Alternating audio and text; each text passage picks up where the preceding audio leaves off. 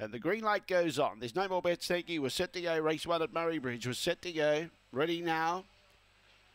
Away, Aston Fleur was very slow away from the inside, showing very good speed out wide. From position 6 was Bottled Fury. He's been specced at odds, going around the outside to challenge it strongly, though, was Spring Faith, and Spring Faith takes over. Behind those, Corporal Zebra and Hopi Girl trying to make ground. They fan across the track. Any chances here? Going to the lead, Spring Faith again. Down the outside, Corborn Zebra, and even wider by Weblack Arrow. Weblack Arrow's come over the top and beaten Corborn Zebra and also Spring Faith. Not far behind those in fourth placing was My Diamond Mate. Then we had Hopi Girl, Baby Brook, Bottled Fury back there with Aston Fleur together at the tail end of the field.